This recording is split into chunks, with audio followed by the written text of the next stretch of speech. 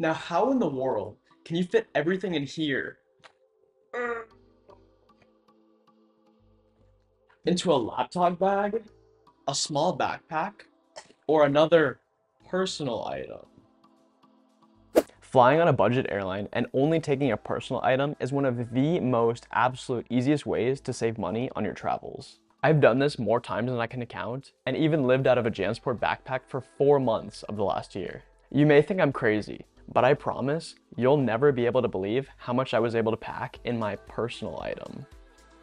During that 4-month period, I brought clothes that kept me comfortable in -22 degrees Fahrenheit to 95 degrees Fahrenheit weather. That's 117 degrees Fahrenheit temperature difference, and all I had was this JanSport. I lived out of this bag continuously for 2.5 months, only 34 liters. My method is tried and tested, and I've never had any airline say anything to me about how much I've brought on, even RyanAir and Spirit Airlines. Welcome to Luxuria, the place to learn how to live and travel better. In this video, I'll share how to pack way more than what's allowed into a personal item so you can save money. I've saved hundreds and hundreds of dollars this way, and you can do it too. First, let's figure out exactly what the requirements are. Here are what each airline defines as the size of a personal item. Airlines often have a bin for you to put your bag into to make sure it fits the dimensions. By the end of the video, I'll have packed my bag with everything I could possibly need. I'll test my bag in the Spirit Airlines bin. In order to pack best to defeat our enemy, the gate agent, you need some good offense, some good defense, and some strategy. A strong defense means selectively choosing what to bring. If you've seen my video on how to choose where to travel to next, you'll know I prioritize visiting friends and family. Another great benefit is that they probably have a laundry machine you can use. Washing clothes while away from home is my least favorite thing to do. It sucks.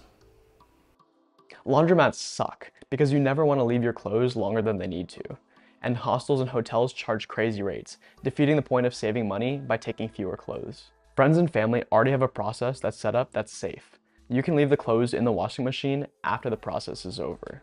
If you're curious on ways to meet people when going abroad, check out my video on ways to meet people when going abroad for study abroad. If you already know where you're going to be and when, plan how many clothes to bring based around wash cycles.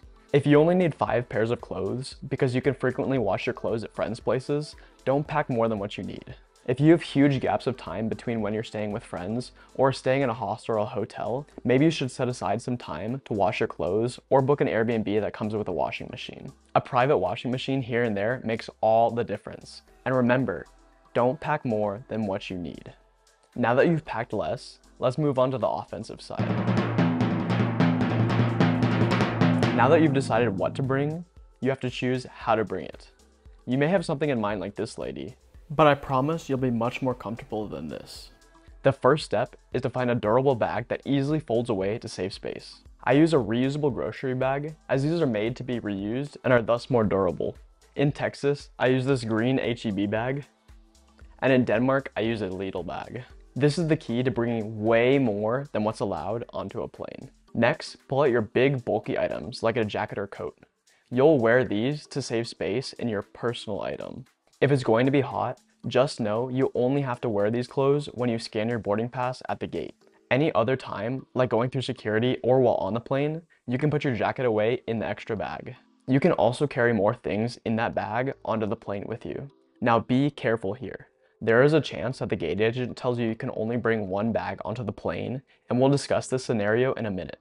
I've flown many budget airlines, like RyanAir, Spirit, EasyJet, Frontier, and AirAsia, and this has only happened to me once, on RyanAir. Most of the time, having a personal item and an extra bag is totally okay. But here's your action plan in case you're called out for having 2 bags. Use the pockets in your jacket. I come from Texas and never really needed a jacket before I lived in Denmark, and when one of my friends came to visit me, he realized having a large jacket was like coming with your car. You have so much space to store stuff. You can carry a lot of items with you onto the plane. And before you tell me, Michael, this sucks, I don't want to walk around the airport with so many things in my pockets. Remember, you have that bag with you. Use that bag! Put your other things in the bag, and there's a decent chance the gate agent won't tell you anything, especially if you tell them it's just a jacket in the bag. Of course, make sure the jacket covers everything else. If you can't easily fit everything else into your jacket, what can you do? Yep, you guessed it. The fanny pack! I carry my toiletry items in that fanny pack, and if I needed to, I can clip it on my waist to walk past the gate agent. Most of the time, I just keep it in my jacket, but if needed to, it's a super easy way to make extra space, and you only need to do this when walking past the gate agent. With all of these tactics, you can pack a lot more than you could with just the original dimensions of a personal item. So now that you made it past the gate agent, what's next? Here are 2 tactics to enhance this experience. The first is done after boarding the plane. When I traveled with my JanSport, it fit underneath the airplane seat. It wasn't comfortable, but it fit. My new Osprey bag doesn't fit underneath the seat, even though it fits in the personal item bin. To solve this, board earlier on and put your bag above, which is comfier. Then you won't have any problems with the flight attendants and the bag. The second is beforehand.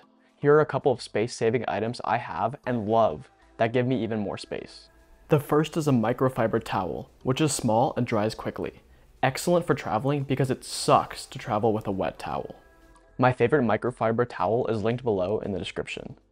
Another tactic is to use small plastic bottles to store shampoo, body wash, and face wash. I take the small bottles along the way and refill them at hostels or hotels if I'm not staying with friends and family. You can find these at any store, like Target in the US or Flying Tiger in Europe. Alright, now I'll show you how I've packed my bag and put it in a Spirit Airlines bin at the airport. Here's a packing list that I've brought on this month-long trip. I have 12 days worth of clothes. On this list, I'll wear the items in red. And in green is everything I'll bring in my reusable bag and be prepared to put in my jacket. Everything else should fit into your bag, your personal item. Fully packed and ready with using a bag, I look like this.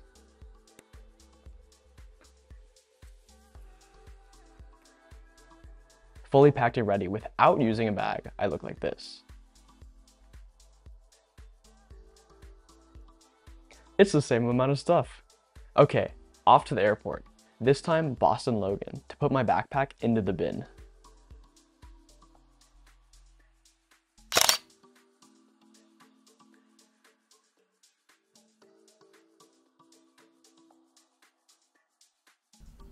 It fits.